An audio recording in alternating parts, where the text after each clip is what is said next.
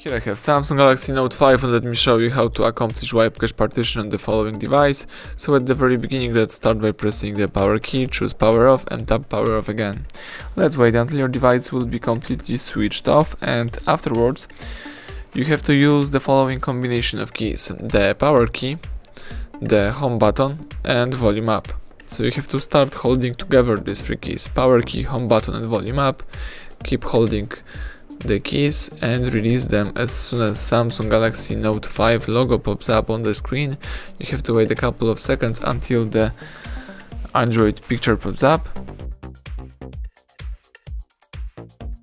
This is the Android no command picture, so you have to start holding power key, and while holding power, press volume up once. Let me do it again. Keep holding power and press volume up once and wait for the recovery menu. This is the Android recovery system. Here you can navigate by using both volume keys and confirm options by pressing power key. So let's scroll down to highlight wipe cache partition, press power key to confirm it.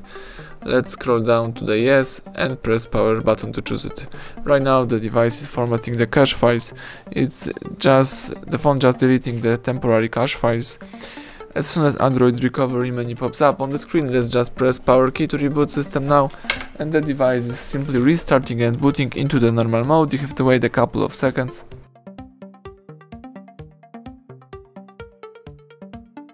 And that's it. Now you can unlock your device and start using your phone.